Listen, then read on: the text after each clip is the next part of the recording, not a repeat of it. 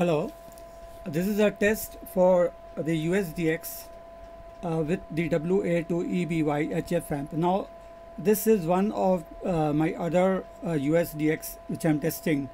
The other one was not this design. This is the uSDX Sandwich, and it is meant for 8 bands, but I'm using 3 bands.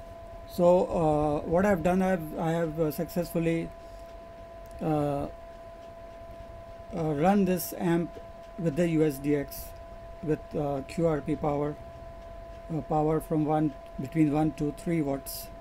So around on 7 megahertz I'm giving it around 3 watts, around 2 watts I'm giving it to on 20 meters, and around 1 watt I'm giving it on 15 meter band.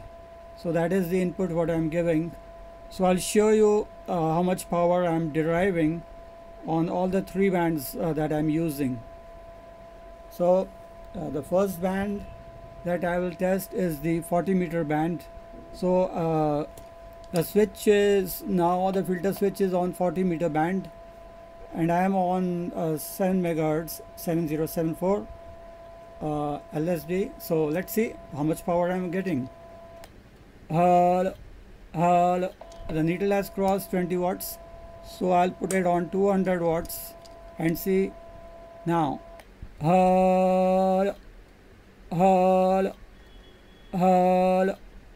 Around 30 watts. Hello, CQ, Victor Uniform 3, Sugar Uniform Alpha, testing uSDX Sandwich with WA2EBY HF amp. So you see I'm getting around 30 watts output on 7 megahertz. And now I'll move forward to 20 meter band. So here I am switch the filter for 20 meter band, and now I need to switch the uSDX also for 20 meter band. So here's it. So I'm going to switch it to 20 meter band. Okay, so I've switched it to 20 meter band, and now I've also switched it to USB. So let's see on 20 watts what I'm getting. It's crossed 20 watts, so let us go on 200 watts.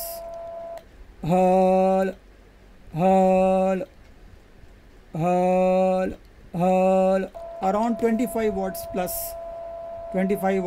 Maybe tomorrow I'll put up this digital meter and I'll get a better idea as to how much power it is, but I see that it is around 25 watts or something.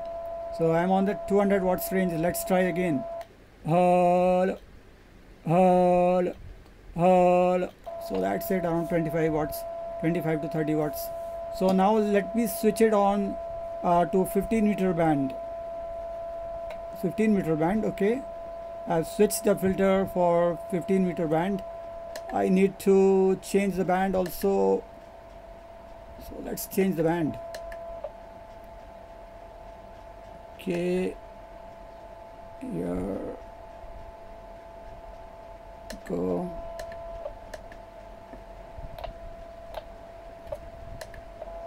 So I have set it now to 15 meter band, 21 megahertz. So let us just transmit here on this spot frequency 21.074. Let us give it a try out here and see how much power I'm getting out here. Oh, let's try on 20 watts first.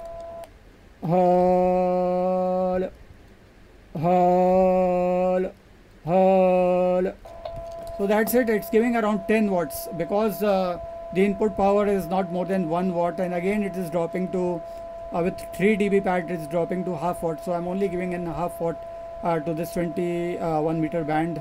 So to the to the WA2EBY HF amp on 21 megahertz I'm giving around 1 watt, that is decreasing to half a watt. So I'm getting around 10 watts or something on this. So if I adjust the attenuator and bring it down still, so either I have a variable attenuator and I can adjust it, so I can give less attenuation and give more power to it, then I could increase the drive to the output, final output I could be getting around to 30 watts.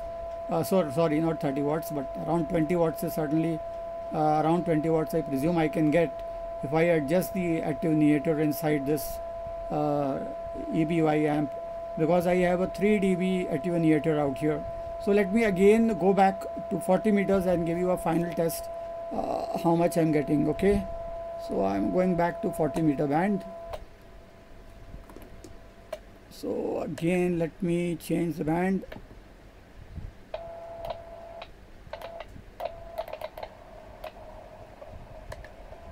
Okay, so I am on 40 meter band again, LSB.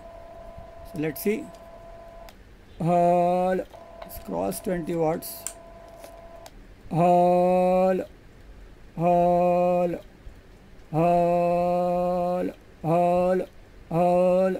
30 watts. Around 30 watts. Hello, CQ.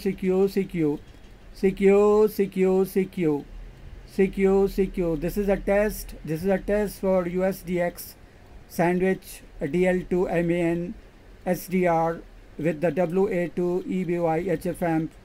Hello. So that is it. It's giving 30 watts. So thank you very much for watching this video. I hope you enjoyed it. I would like you all to subscribe to the channel and give a like to my video. And I hope will bring you much more videos so that you can know what kits we are bringing out within kits, and you can be in touch with the latest developments what are happening at our end. So this was a contribution to show that the WA2EBY amp works. This IRF 510 works quite good with this uSDX, but I had to put a matching coil inside the transceiver.